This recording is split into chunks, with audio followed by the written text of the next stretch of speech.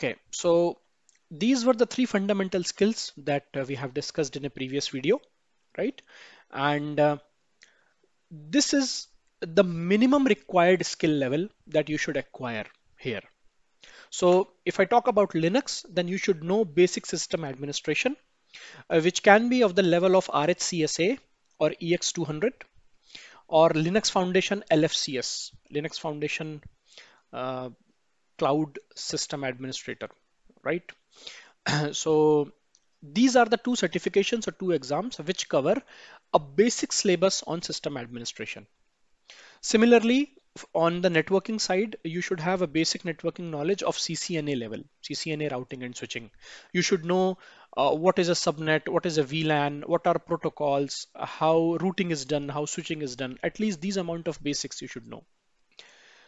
Kubernetes, you should acquire at least CKA, a Certified Kubernetes Administrator exam. This includes only basic cluster administration and nothing else. Okay, so if you are already doing basic cluster administration, then the certification is not required, right? So this is the amount of study that needs to be done, bare minimum, to acquire these skills. So you see, I have not asked you to be an expert in any of this domain, right? So for example, in networking, you have the highest level of certification as CCIE, but you are not required to be a CCIE if you want to work in cloud. If you know only CCNA level basics, it is more than sufficient to work into the cloud area. Okay. Now, how can you acquire these skills? So there are many learning resources available. The first one is YouTube, which is free. So there are many people who are teaching on YouTube. You have very good channels on YouTube, and YouTube is a completely free community, which we all know, right? But as they say that lunches are not free, so anything that comes free might not add that value that you are seeking for.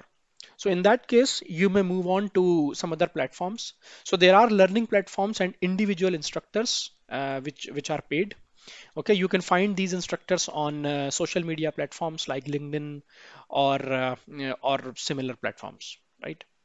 And after that, we have authorized training centers by organizations. For example, VMware, Oracle, AWS, Google, Cisco, Red Hat. Okay, so every big city has authorized learning centers of these organizations, and they have their online presence also. But they turn out to be very high cost, right? So it depends on you what kind of what level of knowledge you want to acquire. You can opt as per your convenience. About the platforms, so these were the platforms that we discussed on private and public side, right? So what you should know about the platforms.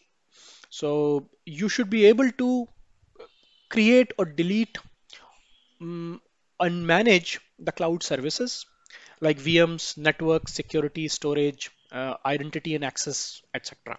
Okay. So on every platform that you want to learn, you should be able to do at least these operations which are mentioned here, right? So this is called as cloud management or simple cloud administration. Okay, so OpenStack has a way of doing these things. VMware has a way of doing these things. So every platform has a different UI, has a different dashboard by which you can achieve these tasks, right?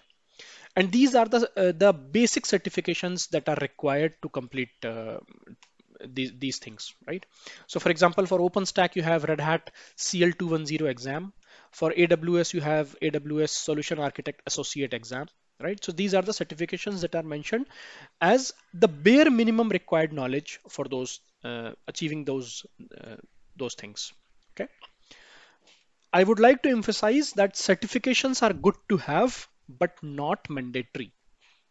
I will repeat again, certifications are good to have, but not mandatory.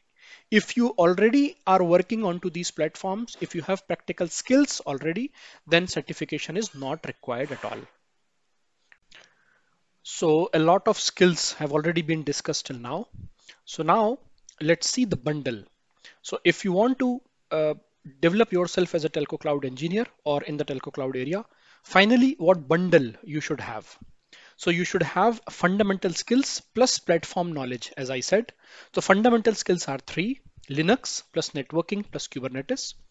And then you should have at least one cloud management system or cloud platform, which is OpenStack on a solid line that I have shown here, and VMware on a dotted line.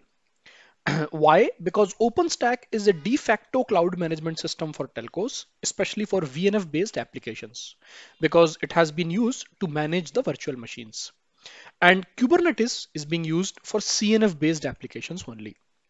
So, in any way, you need to know either Kubernetes or a combination of Kubernetes plus OpenStack, both, as a telco cloud engineer. VMware, however, has a very less footprint as compared to OpenStack due to the cost involved in licensing and support. So this is the bundle that you should know or you should learn if you want to be an established telco cloud engineer or a telco cloud professional. For any other industry, IT or any other software industry or a generic cloud computing role, you should know the same basic skills: Linux plus networking plus Kubernetes, and any one platform out of these. Okay, so out of AWS, Azure, or Google Cloud, any one platform. So this is the decreasing order of market share that has been shown here. So on top, we have AWS, which is having most of the jobs in the market. Then you have Azure, and then you have Google Cloud. Now it depends on you which path you want to choose. So develop yourself according to that platform. Now the question comes, which telco job roles have matching expertise with cloud skills? I mean, the existing telco job roles have matching expertise with which cloud skills? Let us see.